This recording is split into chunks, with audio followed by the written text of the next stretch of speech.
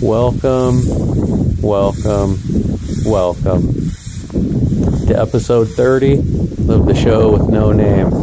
I'm your humble host, Nick, and today we'll be exploring another abandoned farmhouse out here in the desert. I like to call this house Klobe House. Let's take a look. One of the first things that caught my attention about this house was how high all the bushes were all around it, and what a pain it was to get to. And well, that's because this house is built on a draw, which usually isn't good. So when I first came out here, I was quite worried about the foundation of the house. But upon further inspection, I came to the conclusion that the foundation's fine, and I figured out what they did. This house, yes, it is built in a draw, but they dug an irrigation ditch to redirect the water away from this house, which is what they had to do back in these days, because they wanted to build these houses as close to water as possible, but they also didn't want to compromise the foundation of their houses. So that was their way around it, redirecting the water in the draw.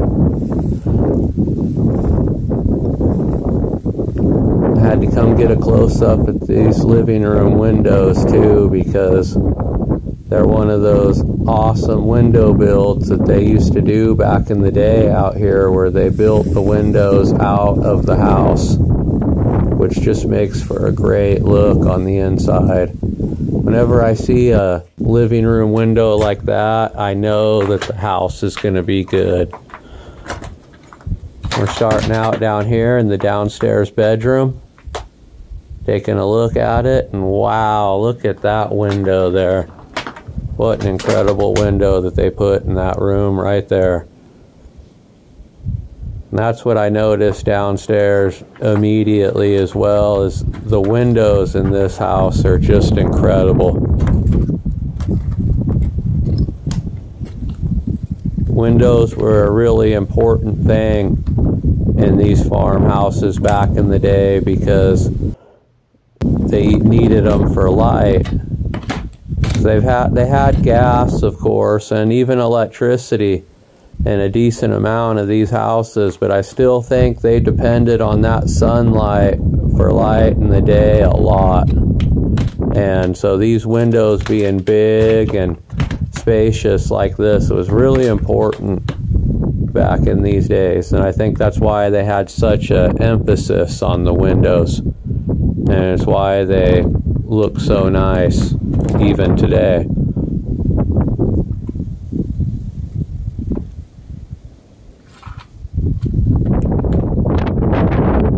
You can also see the havoc that the stick and plaster build can wreak on a house as it starts to deteriorate, because that plaster will break apart and fall onto the floor, and then if it gets wet, it'll hold that water, and then that water will start soaking into the floorboards, and that's when things start falling apart. And what's going on here too? Were these windows, or was there more to this house that got taken down at one time? Those holes in the wall right there really threw me for a loop. I couldn't quite figure out what was going on there.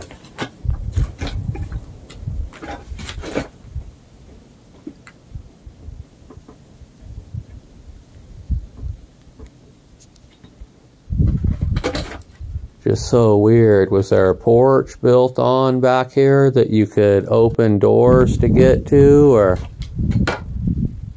I just don't know.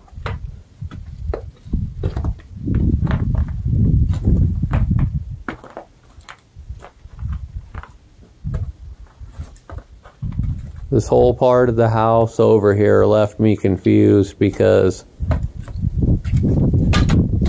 part of it looks like it's been taken down and there's only a little bit of it left, so all I can do is speculate as to what was going on over here at this side of the house.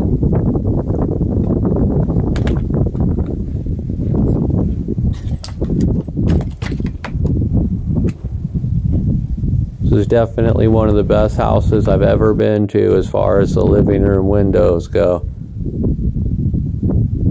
As we go up the stairs here, you can really see the problems that that plaster causes as it starts to fall off the roof and the walls, because it's everywhere. And we got another one of these holes in the wall over here. Was this a window at one time?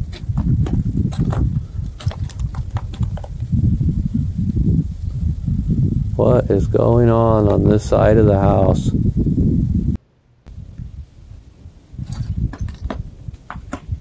Something else that I thought was really cool about the upstairs here is how many bedrooms there are. This is probably a 6-bedroom house.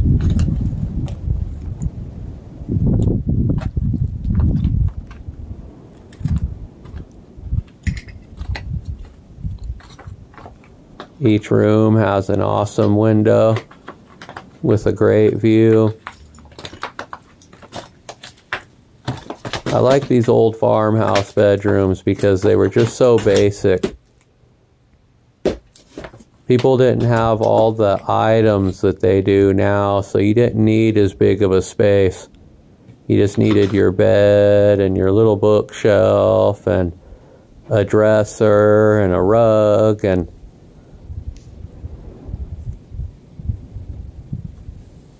so you didn't need as much space as people need these days, or think they need.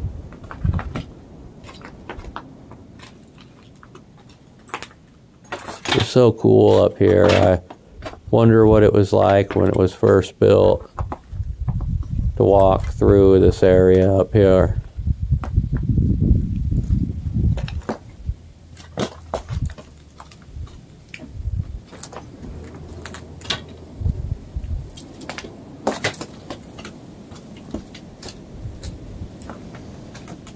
I think unfortunately this house is in late stage 3 of its decomposition cycle, because as you will soon see, there's parts of the ceiling that are completely gone now. And it's going to get wetter and wetter up here, and soon you won't be able to walk up here because the floors will be too weak.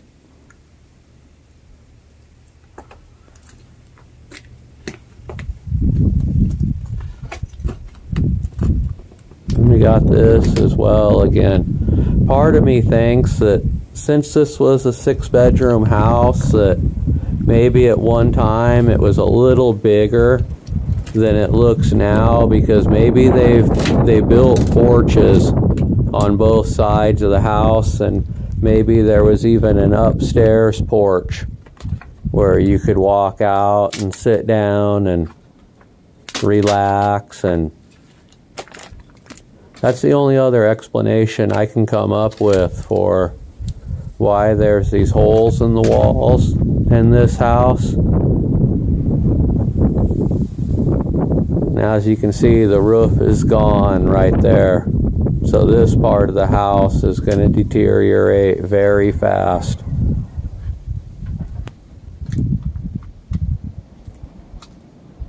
I'm glad I was able to come up here when I was able to and document this house.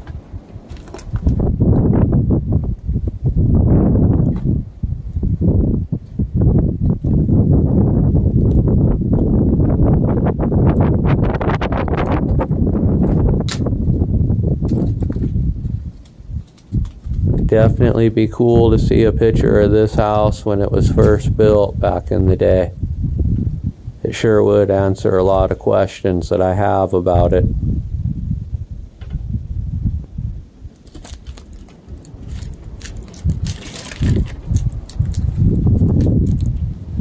Such a unique structure.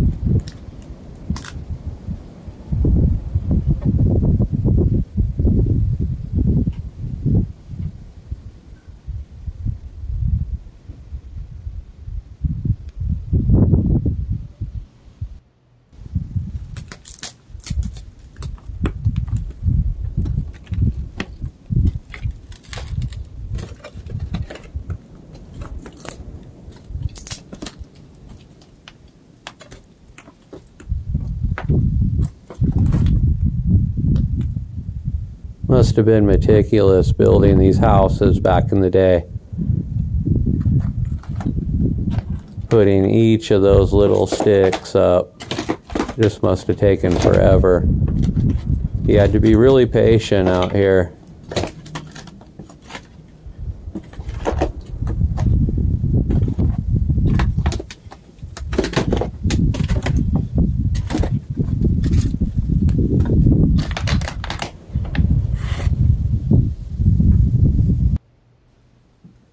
I had to come down in the basement to further investigate some things, and wow, they did a really good job redirecting the water in this draw, because honestly I expected to see a lot of dirt and soot piled up down here, and there's nothing. And the foundation's great. That's just a testament to how good they did redirecting the water out here.